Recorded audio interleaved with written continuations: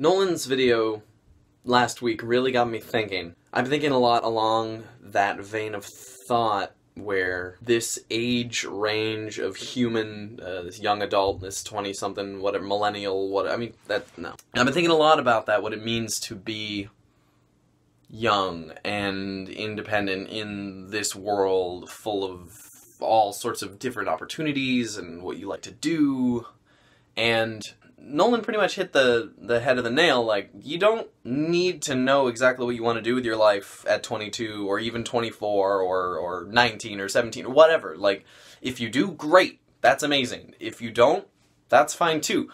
But the thing I thought that was interesting is Nolan and I kind of have a similar problem, but kind of in an opposite kind of way, where Nolan is kind of doing a lot of things and doesn't really know where he wants to go quite yet, maybe.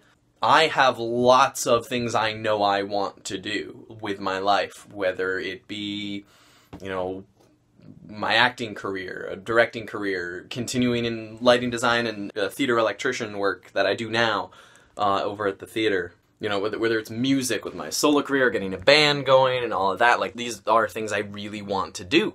And I realized that it's okay to I realized that it's okay to be patient. It not only is it important, but it's okay to be patient. Because for me right now, for my job, I love my job, I love what I do.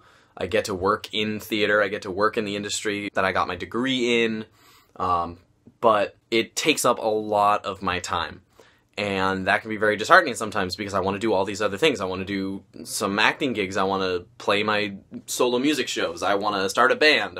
I want to continue going to magic tournaments. You know, I want to start podcasts and you know, now we're doing this YouTube project and I want to do all these things.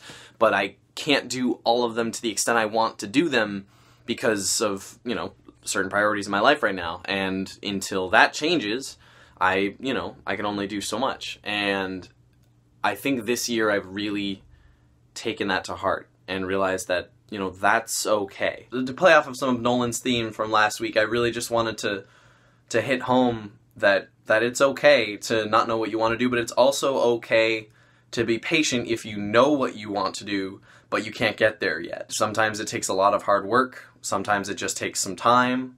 So you just have to be patient and do what you can where you are to work towards that. Like I said, I'm very, very busy at the theater, but I'm still starting to do a couple solo gigs at Sweet Melissa's, which is a bar I am a regular at, where I do live band karaoke every Sunday evening with my friends, and I started performing there myself. And you'll probably hear some of my music on this channel at some point, probably when I don't have an idea for a video.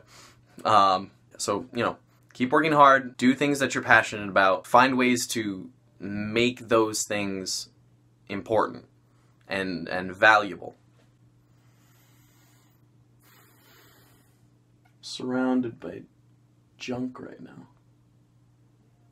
If you feel like you're in a rut, like I've felt in the past year or so frequently, it's so important to remind yourself that unless you are miserable, unless you are destitute financially or otherwise, then, you know, stick it out and find the little ways, like I talked about on my walk to work, find the little ways that you can make things worthwhile. Make the connections at work that lead to connections for your passion projects. And hopefully it'll all work out.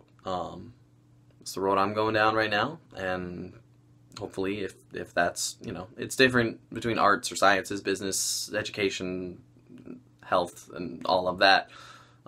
It's slightly different in various industries, but I think the idea rings true throughout it all. So don't give up, work hard, and don't wait till the last minute to do your video.